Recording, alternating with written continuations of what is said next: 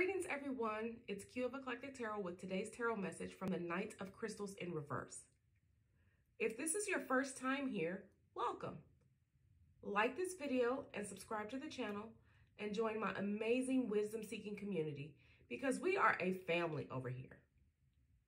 Don't forget to turn on notifications so that you can get the latest cosmic information and advice as soon as it's uploaded. So right now, the Knight of Crystals in reverse is saying that if you are feeling as if you are butting heads with people lately, it's not just you. Because unfortunately, there's some cosmic energy that's making it easier to say unkind things. So what do we do?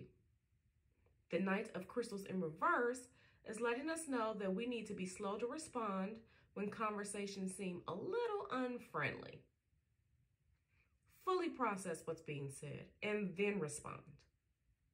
The worst thing we can do right now is respond to verbally hurt others because, again, the cosmic energy at this point in time has us ready to blow, and it won't take much to start a fire. This doesn't mean that you allow people to disrespect you, but it means that we must examine the word choice, tone, and intent coming from others when we're speaking in person, and especially via text messages and the internet. Doing this will also help you to be seen as the better person, especially in the workplace and other community environments. So that's the message for today. And before you go, take a look at some of my other tarot readings and messages because if you're here, it's meant to be. See you in the next video.